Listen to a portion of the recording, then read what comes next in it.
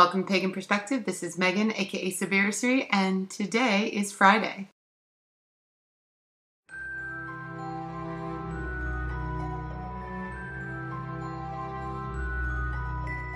Hi YouTube, welcome to Pagan Perspective. I am Megan, aka Severity, and I've switched days. It is now Friday.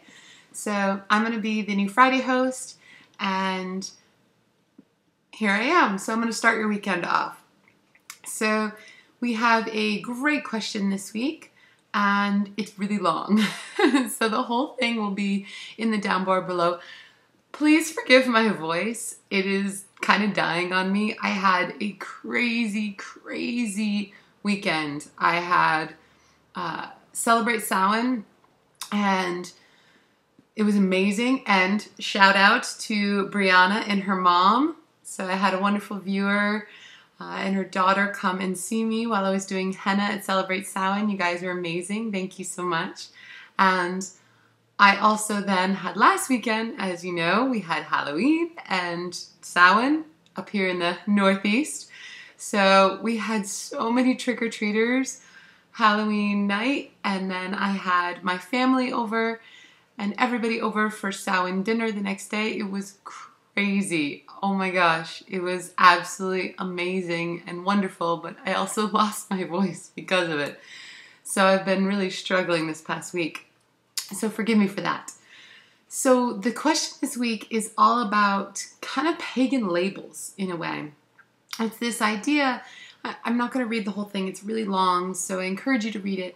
But basically the idea is this person came to us because they raised in a Christian home, and now they're finding a new path. They're finding something that works for them and that really kind of speaks to what's in their heart, and instead of what was just taught to them. And so now they are saying that for them, the label they're using is self-taught beliefs. It's great. They're also wondering if they fit into paganism. And I mean, here's the thing. Yeah, of course you do. Of course you fit. I think that we get into this worry kind of place that says, well, we can or can't do something. And at least from my point of view, and not everyone would agree with me, but from my circle of people and those that I know, which is a pretty large pagan group in the Northeast, yeah, of course, if you want to say, I am part of the pagan community, absolutely. If you want to say you're pagan, go for it. The idea is pagans are, by definition, nature-based, earth-based religions that are non-Abrahamic. That's really the way it goes. Now, does that mean that all non-Abrahamic faiths are pagan? No. And that's okay too. They can choose whether or not they want to describe themselves as being pagan. That's the most important thing in all this, is self-determination.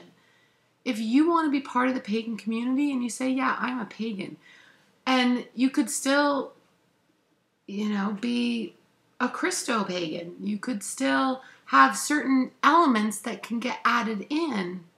The idea, though, is that the pagans in general are open, tolerant, they are nature-based, they want to work with the natural forces of the earth, and they believe that the different components that make up all of earth, air, fire, water, spirit, all of those components are essential to life as we know it.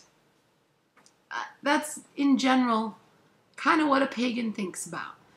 Now, within that, there are a lot of differences between all the pagans. However, we all work together.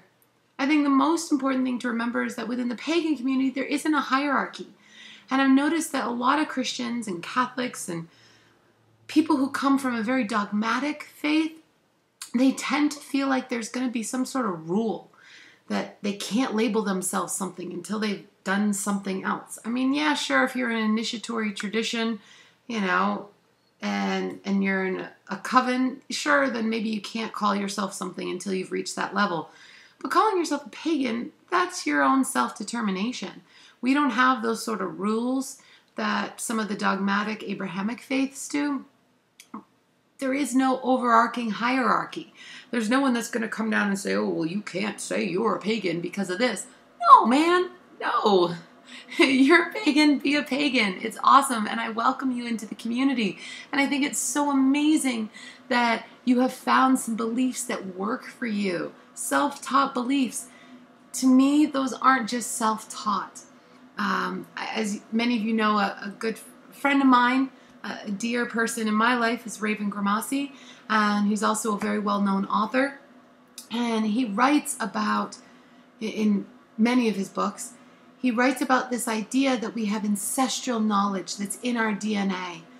It's something that's passed down on us. It's something that we carry with us always. And so then when we take these rituals and these things that we believe we're just sort of creating on our own, well, we're not really. We're pulling from this well of ancestral knowledge, this cauldron of memory. It's one of his books. And we're pulling on that and being able to utilize everything that has come before us. And so I say it's not just self-taught, that your ancestors are speaking to you. And I think that that is just amazing and wonderful that you're actually in tune enough with yourself to listen. Kudos to you. And I really wish you the best of luck on this journey. And it's exciting, and welcome to the community. And blessed be.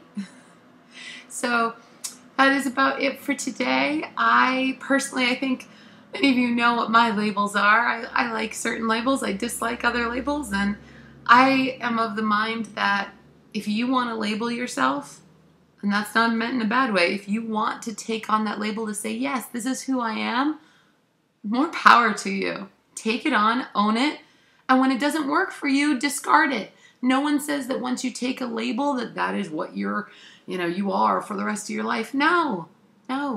If the label works for you in that moment, use it. When it stops working, find something new or choose no label. There are no rules on this. There's no hard and fast rules. The key is to be yourself. Be true to yourself. Make sure it feels right. Don't do anything that doesn't feel right. You have to trust your gut and your intuition. That's key. So I hope that you all have a very, very good week ahead of you. We're getting some killerly good weather right now.